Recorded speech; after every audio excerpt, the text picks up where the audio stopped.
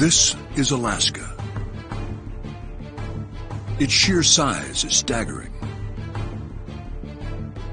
It's home to the largest mountain in America, Denali. From glaciers to wildlife, Alaska is an enchanting place. A place where dreams can still be realized for those who dare to venture into its challenging landscape, where a vanishing lifestyle still exists for a few. This is a story of a few modern-day pioneers who took the leap of faith to pursue their dreams of living off the grid in the remote bush of Alaska.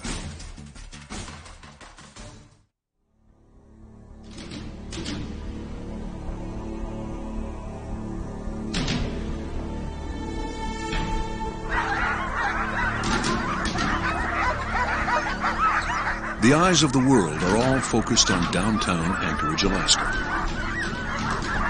For there is no sporting event in the world quite like the last great race. For this is where the ceremonial start of the famed Iditarod sled dog race begins. For anyone who has ever believed in the call of the wild, this is it. Iditarod veteran Ramey Smith has finished the last great race an unprecedented 16 times and is once again facing the 1,100-mile journey to Nome. 10, 9, 8, 7, 6, 5, 4, 3, 2, 1, go! One of the big competitors from Willow. This is Ramey Smith on his way to Nome. Ramey has been called the best closer in Iditarod's history. He is a log builder. He's married to Becca. They're the father of Ava, who is 2.5. Ramey owns a custom log home business, which is operated during the summer months. His principal helping hand and fellow musher is a hard-working young man by the name of Jeff Hemann. Yeah, Jeff, I met him quite a few years ago, and has really come into his own, and just been one of my best friends. Jeff had been working as a guide for veteran Iditarod musher Linwood Fiedler, doing sled dog tours on the Godwin Glacier outside of Seward.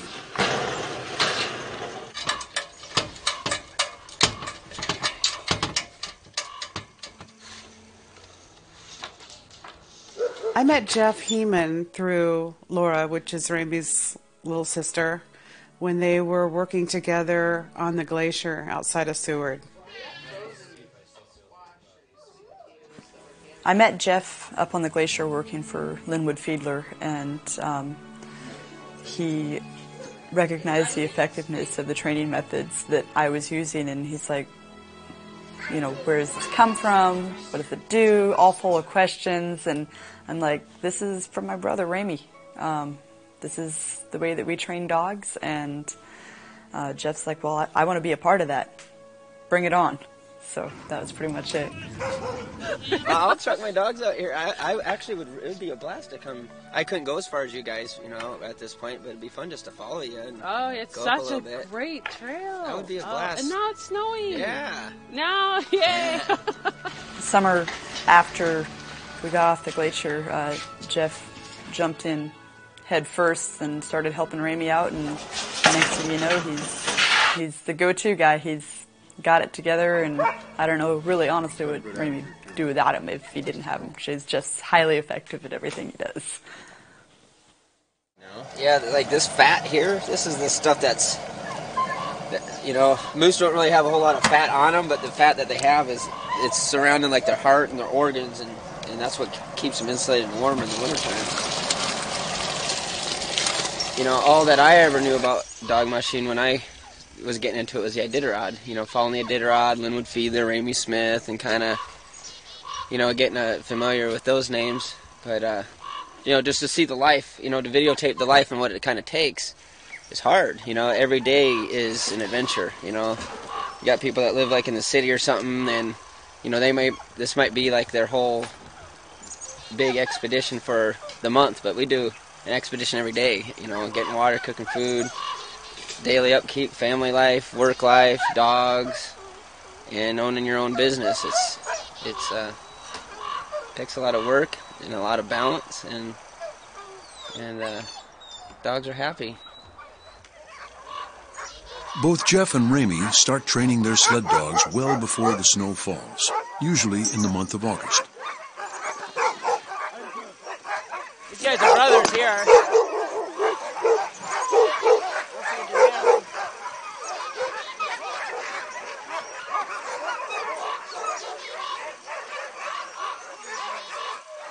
The typical sled dog team consists of 20 or fewer dogs and are all hooked together on a central line called a gang line. The gang line is fastened to whatever is being pulled, and in this case, it's an old ATV. Early season training usually involves ATVs instead of dog sleds, primarily because of the lack of snow. It is the most common method of training used in Alaska today. ATVs offer a greater control of the dogs, as well as the correct amount of weight to be pulled.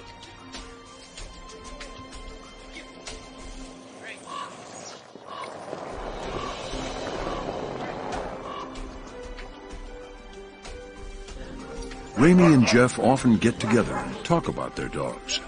She finished with Becca's main leader in the quest. And Becca's other main leader is Bishop. That's her other pup. That's Charlie's brother. Right. He's doing it. She just ran 70 miles last night, so she's a little tired. Wow. Ready to go back to bed. This is the dog that saved that paid the mortgage and saved the house, and she's the dog. She wanted to help me come in second in the Cusco, and then I was third in Iditarod, and all the mushers voted, and made her the Golden Harness winner for the year in Iditarod. I was lucky to have her. And she's finished Iditarod 10 times, and that's the dog with the best attitude that I've ever known. So, she's a good one. This one likes my shoes. Gathering on my shoes. It's a boy. It's a good one. As old dogs retire from the team, they're replaced with a new batch of puppies, usually from the previous champions.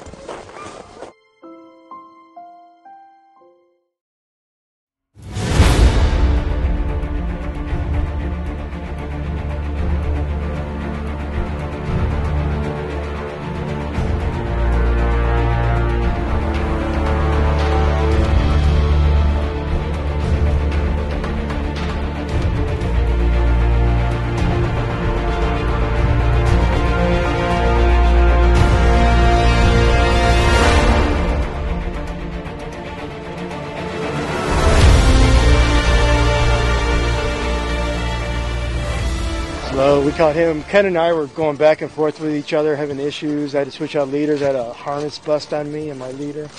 I put a tired dog in the sled about 24 miles from here. I'm not going to make a comment about Ray Reddington because he'll use it against me in the Iditarod. When I put him in the sled, we went a lot faster. Right. Yeah, that's Marlon. Okay. When he said he had four dogs he needed to put in wheel, I said I'd leave two of them home because you're going to end up carrying a bunch.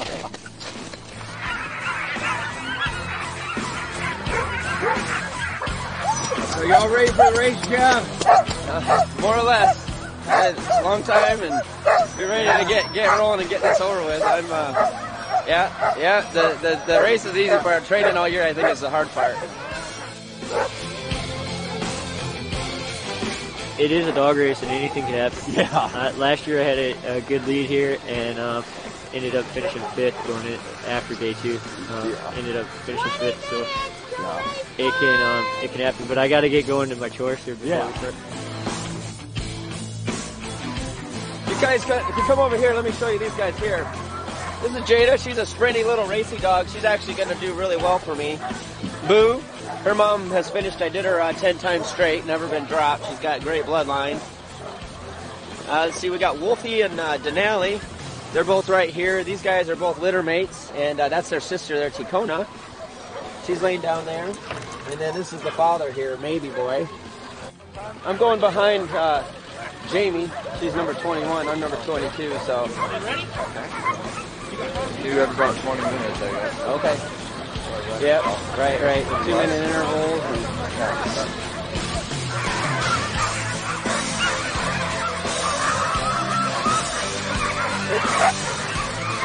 I got my name right in the middle there. See my little... I'll be worth money someday there. Right?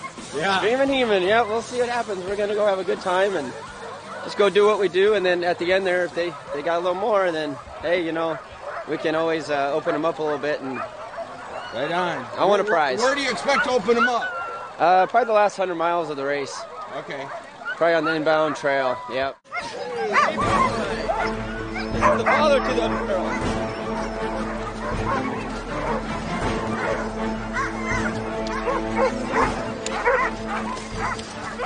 What's this you're hooking up right here? What's that? Well, this is my neckline. Hooks to their collar, gives them this much play. And it's got a reflective in there so I can see it at night, Okay. which is really nice. And then their tug line is, this is what they're pulling from here. Okay. So, So which one next on the list here? let us get Montana. Okay. She's the mom, dad, and they're all related. Okay. We got a whole neat genealogy here. Montana with maybe. I'm gonna hold off on Gadget and Jada because they're. So I'll get Blackjack.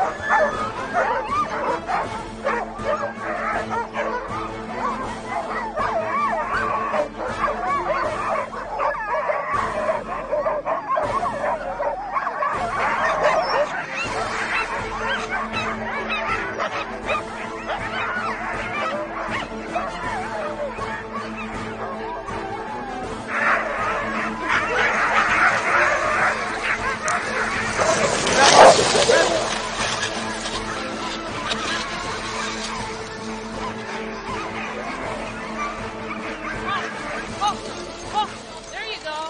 Oh. Oh.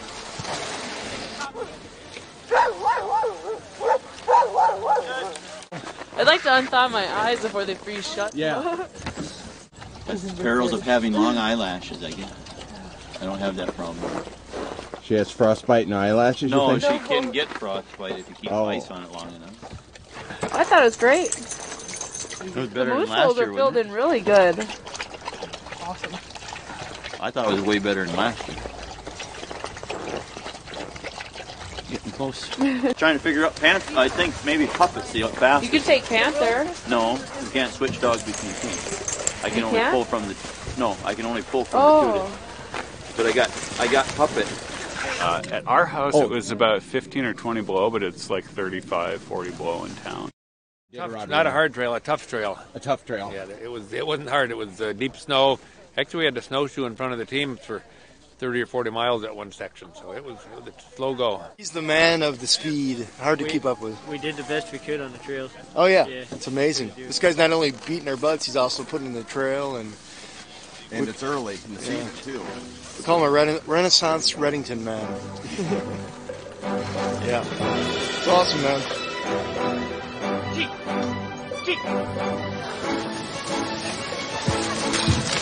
There's 60 Iditarod finishes just with 3 guys, and they're consistent top 20, top 10 guys, always. This Alaskan excursion race, I think it's going to be a really good race. I hope they keep doing it again. The trail is great. The distance is just perfect for this time of the year for training. And you're from Skagway? You got it. Skagway, wow. Ryan and Aaron Reddington, they have great dogs. Reddingtons, I have to hand it to them. They are very hardcore people. They are keeping the sport alive by putting on a new race. Ryan told me, he says, I'm going to start a new race. And I said, I'll be there. I don't care how far it is, what kind of money's there, if there's a bag of dog food at the finish line or a paycheck or nothing. I'll be there just to be part of it. About, I believe 15 below when we started here, going into Ramey Smith's thermometer he carries with him in his dog sled.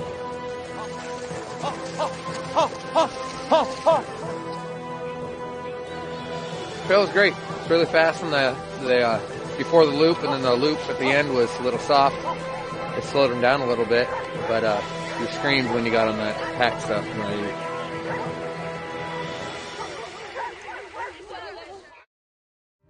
Well, it's dog racing for you. You bet, you bet. Can't I know. hurt that little one. Hate looking behind me. I'm like, oh, every time I look back, there's someone there. Today it was like 2 or 3. good experience. Every passing that we did, everything went really great.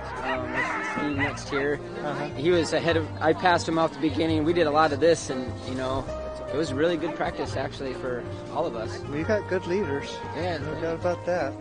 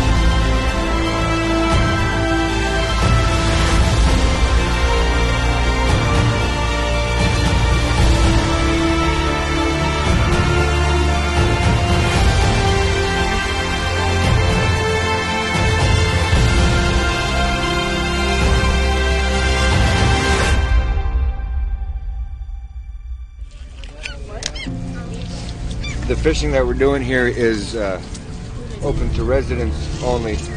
Alaskan residents are the only ones who can fish using the nets doing this, which is makes it real nice for people like us that live a subsistence lifestyle off of just the meat, that we catch either by fishing or hunting.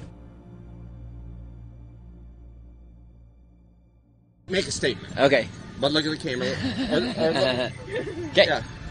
Done. Yeah, we're all done for today. Fish are gone. We caught every fish that is possibly able to be caught. Gone. Tomorrow morning, we're back at it. At what time? We're gonna be back out there 3 a.m. Wake up call. 2 o'clock. I'm gonna go clamming. You're gonna show me how to clean them out and everything. Yeah, it's gonna be a really I've never good done time. that before.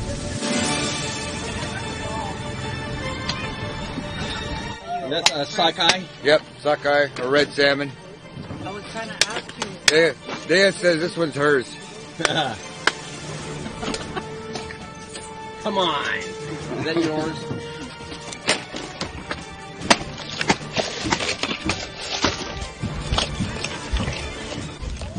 And what about Jeff? Fish heads for the dogs. The rest is for us. Yeah, these fish heads, basically what we do is we freeze them all in individual packages and boil them in the wintertime for the dogs. These guys get some of these fish heads which would go to waste. Not waste, but seagulls and animals would still get them. But we're using every part of the animal, so we use the fish and everything else that comes along with them for the dogs, and everything else that gets gutted is for us, and that's what we eat for our family.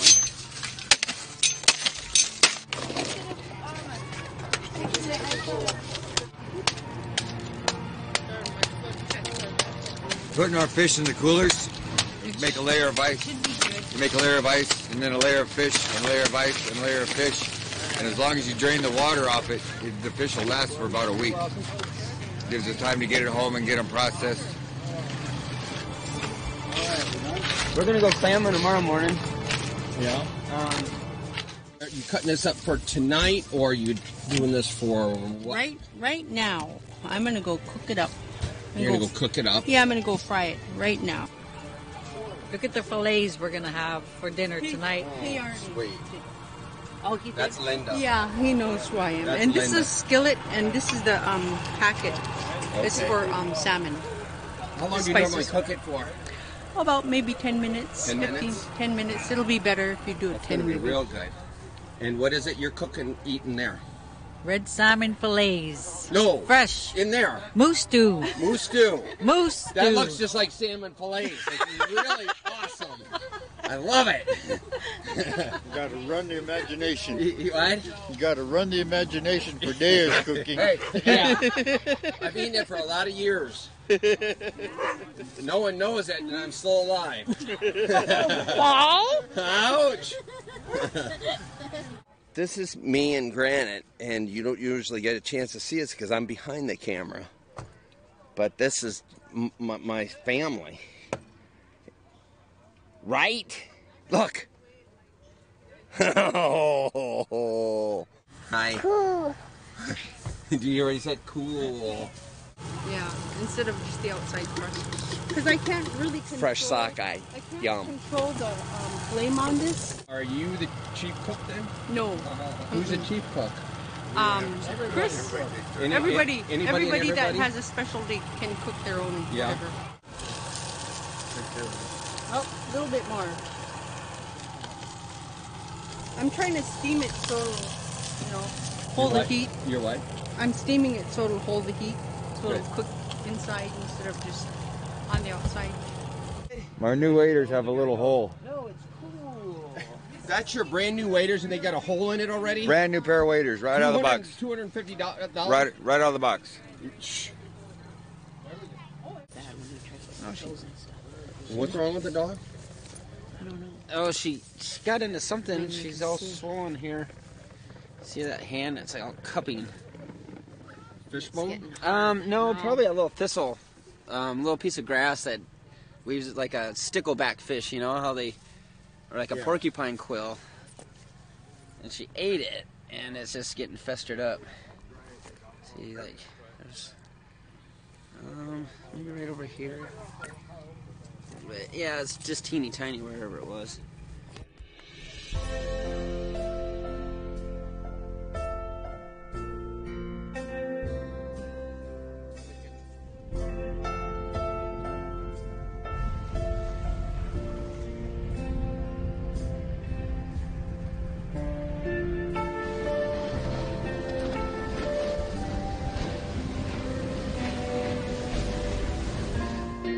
Hey, you got one. Is it a key? No, that's the red. You can keep him. Need help with him? Yeah. All right. It's my first time. So. Oh, right on. First thing you do, punch him right in the head. Punch him right on top of the head. Hit him again. There you go. That takes the fight out of him. And then you can untangle him.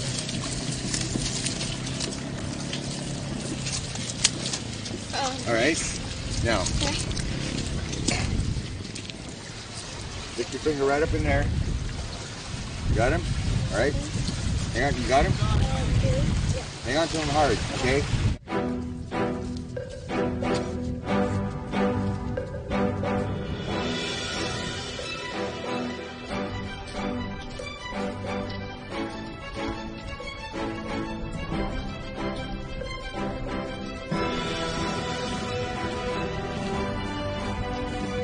We just eat fish and moose, and this is where we get our fish for the year. This and fishing poles.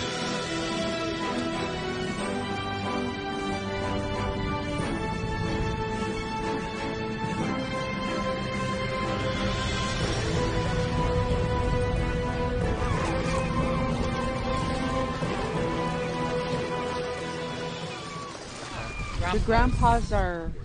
The two grandpas are brothers. The two grandpas Okay. are brothers. The Yeah. two grandpas. My grandpa and her grandpa are brothers. Okay. Big family. We have a huge family. It's called the tribe. From White Mountain and from Nome. Mm-hmm. It's called the Erafluing tribe. It's the Fish River tribe, and that's where we're originally And where's from. that at? It's By Nome? by the mouth. It's the mouth of the Niqtiq.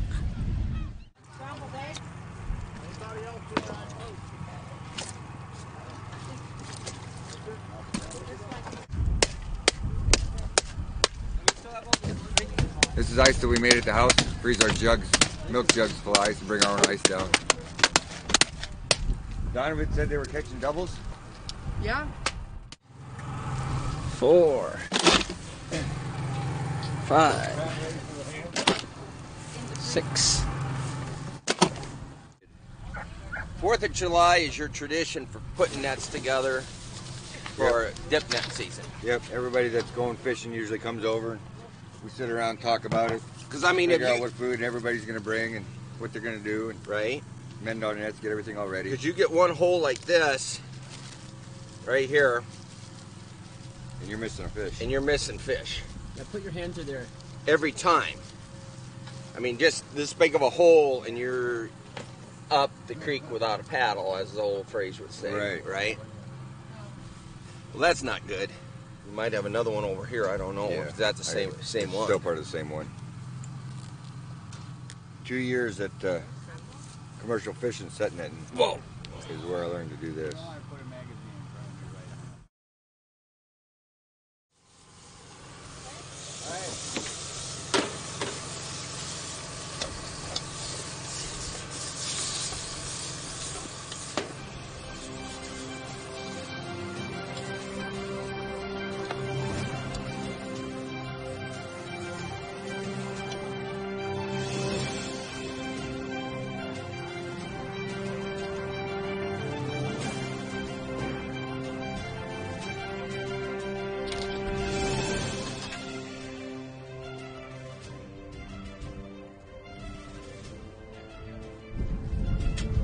Hey, Jeff. Hey, buddy.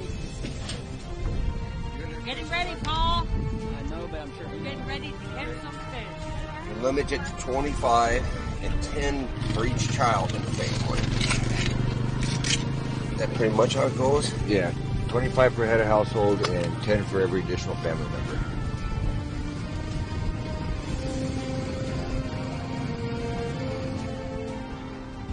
We don't buy meat from the store. We eat moose and fish. This is how we get our fish.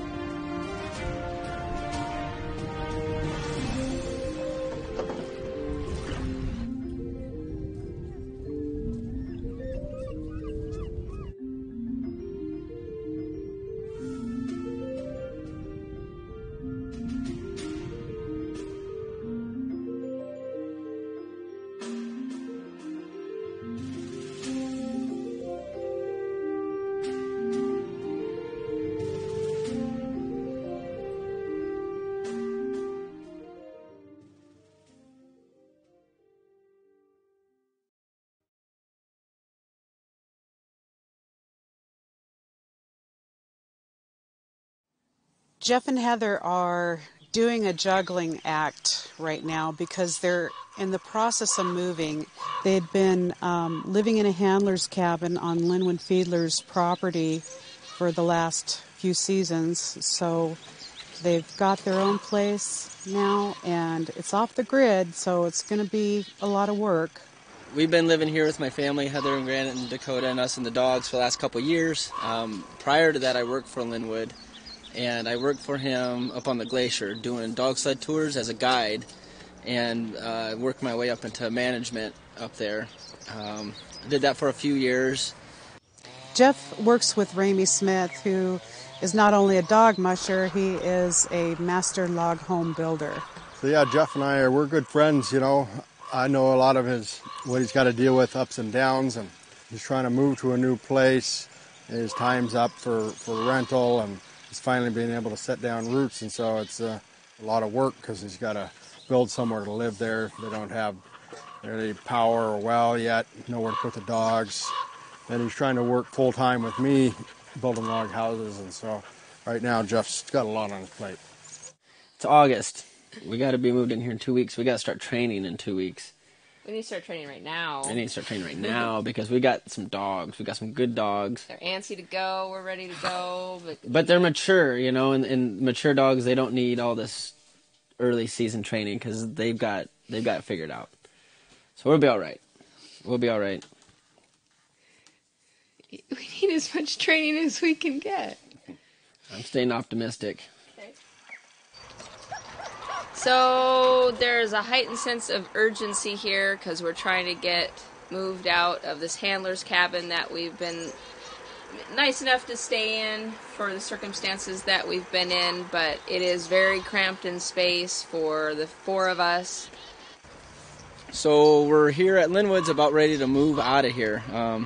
Basically, summer's coming, it's winding down, and the Glacier employees that work for Linwood in the summer, they're coming down, they're going to come off. This is kind of the main base in the winter here at Linwood's. And so his handlers, dog handlers, mushers, they're going to be here living. So basically someone's moving in here in a couple weeks right behind us.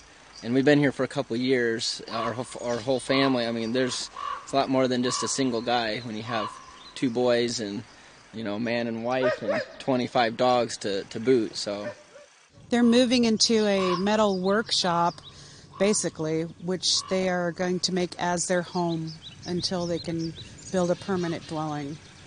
We're stuck right now because it's been raining, and the ground is like soup, and we got to get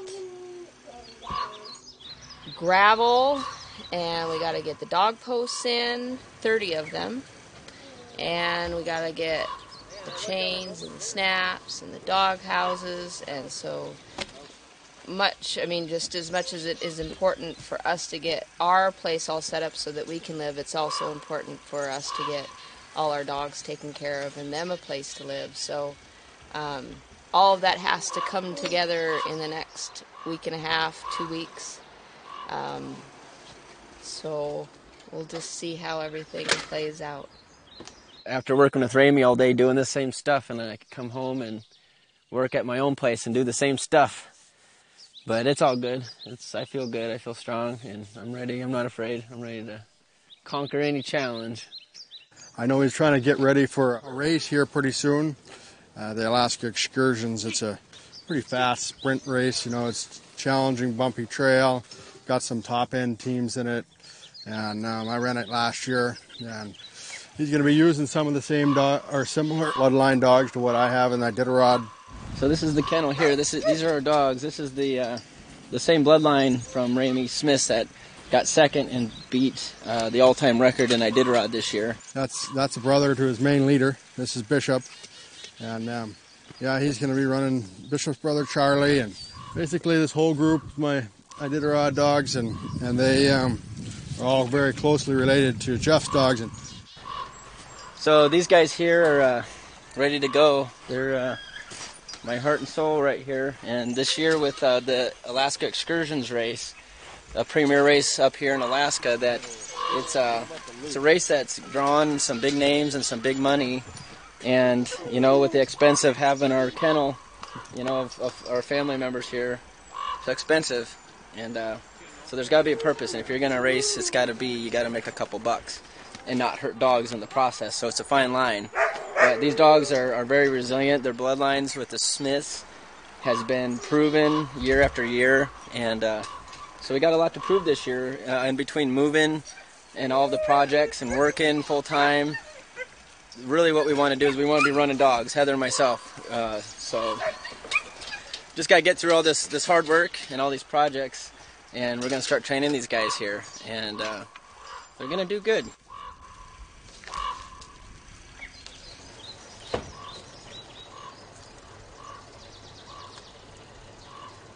As winter closes in, work only increases for Jeff and his wife Heather. With one cabin almost finished, they still have 2 remaining cabins to be built.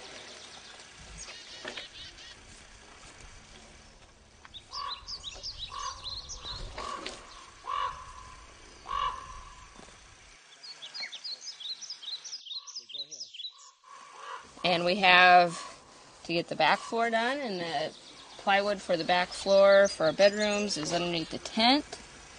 So we got to get the tent down today and take the plywood over. And I got to do the floor tomorrow so we can set up the bunk beds.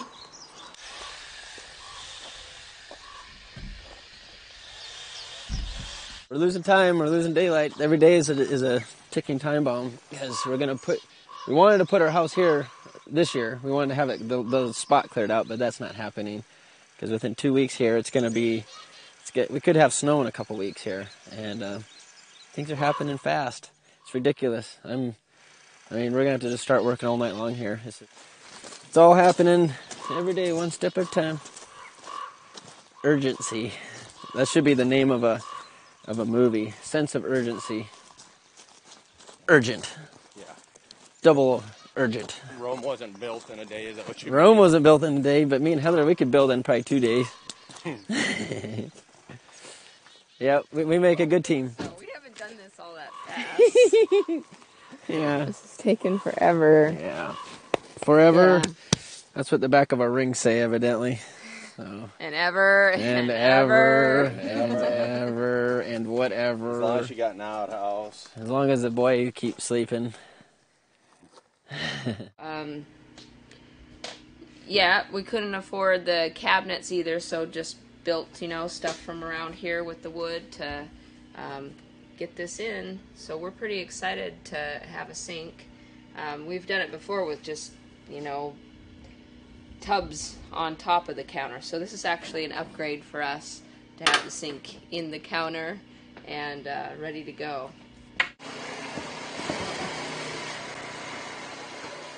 We got a wood stove and we got lots of wood going under the wood shed, so we should be all right. But our main focus is going to be the dogs. That's one thing we can't wait to get this done so we can start training dogs and start working on our log sauna will be number one priority to try to get done before winter as well.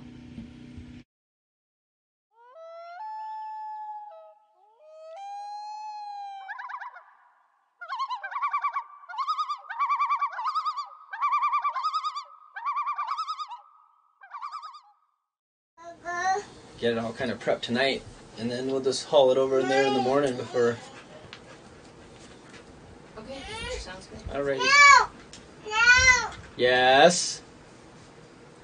Okay. So 3 totes? Well, we might as well just leave them in there if they can't go anywhere. Okay.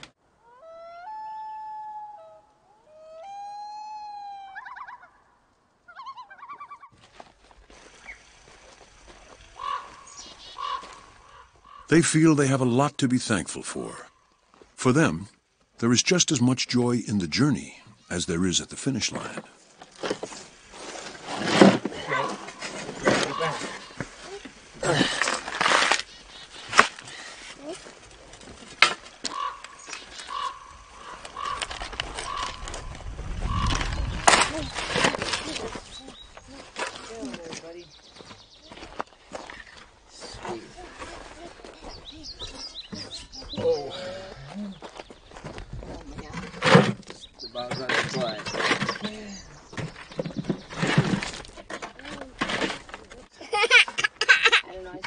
Challenged at every turn, like all wives and mothers here, devotes exhausting hours to the care of the dogs, food, and looking after children. Hold it.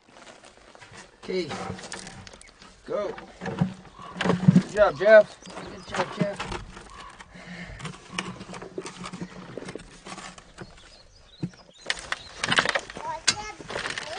So yeah, this is kind of our line.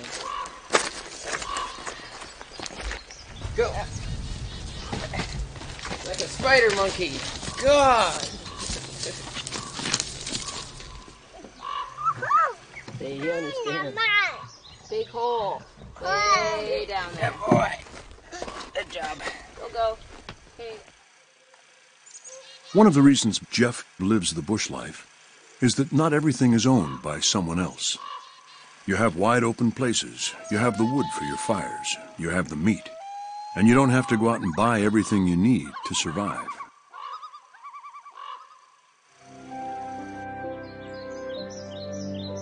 When Jeff's not working with Ramey, he is busy working on his own cabin with his wife Heather.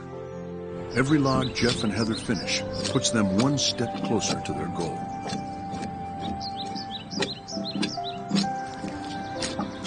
Today, Ramey and Jeff are busy hauling, peeling, and preparing logs for an upcoming log home project. Building in remote locations, as they do, can be quite challenging. But when all is said and done, also quite satisfying. down, with the weather, but I know that we could do it.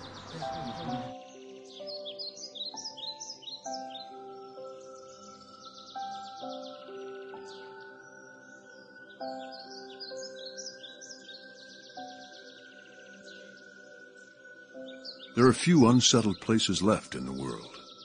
The great Alaskan wilderness is one of them.